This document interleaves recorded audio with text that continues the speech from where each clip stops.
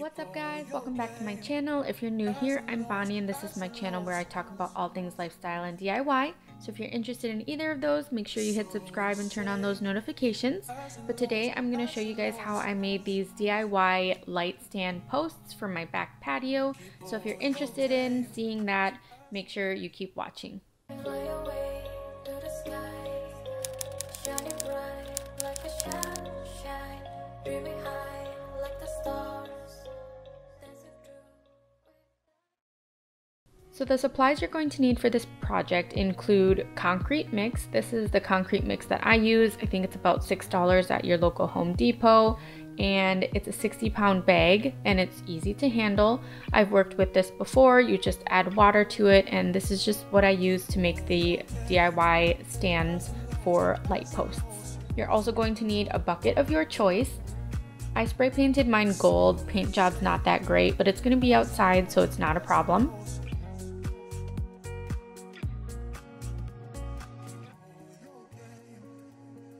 And then you're also going to need your post. So I pre-stained this with outdoor deck stain. So it is weatherproof and it's good for rain, shine, whatever it is. That's what I used. And I'm just using a paint stir stick to mix my concrete. You're also going to need water.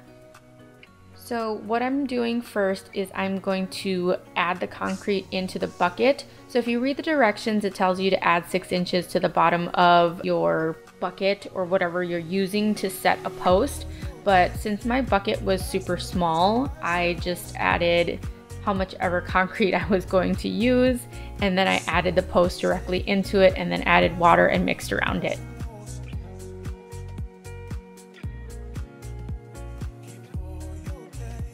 So you'll see here that I'm creating like a little hole for the post, but I ended up just pouring the concrete all in and then adding the water.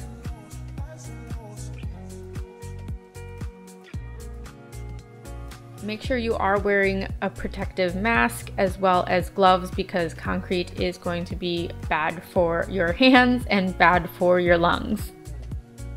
That box is just there because I don't have extra set of hands to help me hold the post straight so that I could add the concrete.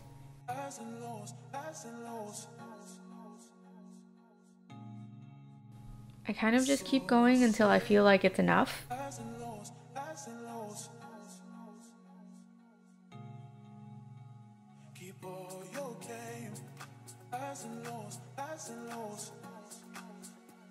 And then I also guesstimate on how much water to add.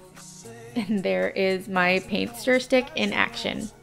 So I'm just kind of mixing it up as I go. I know I'm probably not going to get all the way to the bottom, but it's totally fine as long as the majority of it is mixed and then it sets well.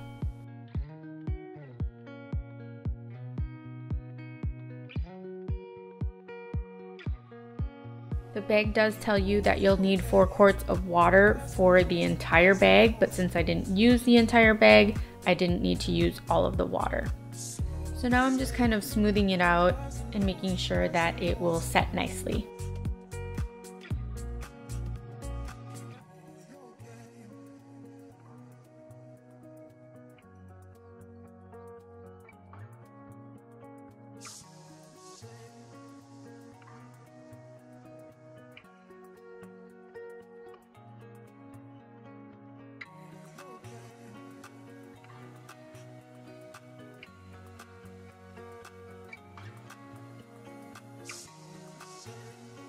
This is what it looks like after it's all mixed up and ready to sit for the next 24 hours for it to set.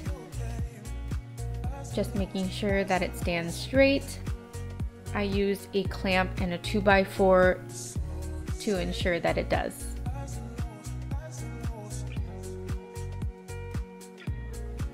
So it's been 24 hours and it has set. Now I'm just adding a pilot hole at the top and I'm attaching a cup hook so that I have something to hang the lights from.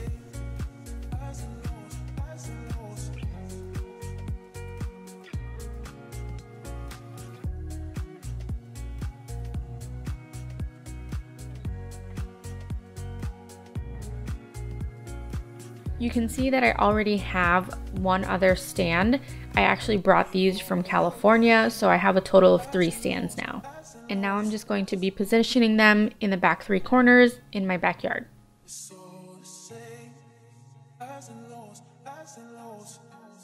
These are going to be made for more lightweight lights, I should say. I did have to secure them to the fence because the lights that I had purchased and the length between the lights is a lot longer than it was in my back patio in California. So I do have to make some adjustments just to make sure that these don't blow over with any type of wind or bad weather.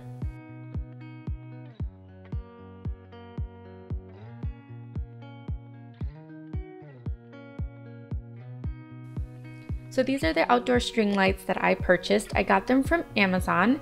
It's 48 feet and I purchased 2. I want to say they're one of the best sellers.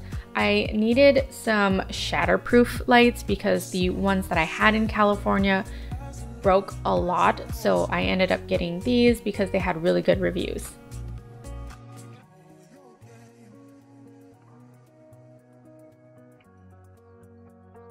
So first I'm going to add a cup hook to the top part of my patio because that's where it's going to be strung from so that it can reach the outlet.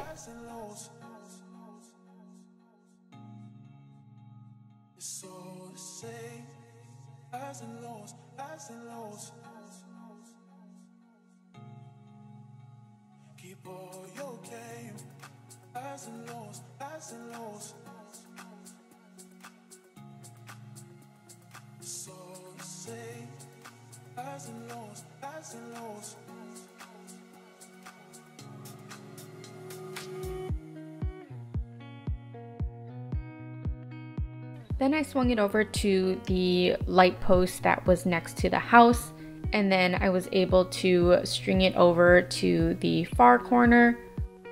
I had to wrap it around the cup hook because the light with the hook on it didn't reach the actual cup hook.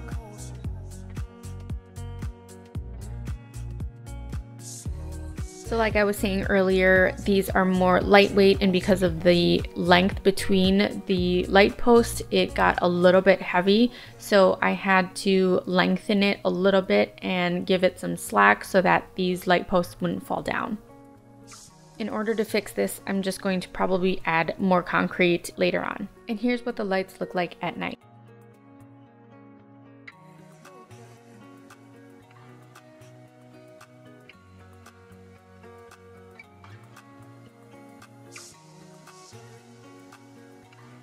I really hope you guys enjoyed this DIY tutorial. If you did, make sure you guys hit that thumbs up button, and I will see you guys next time.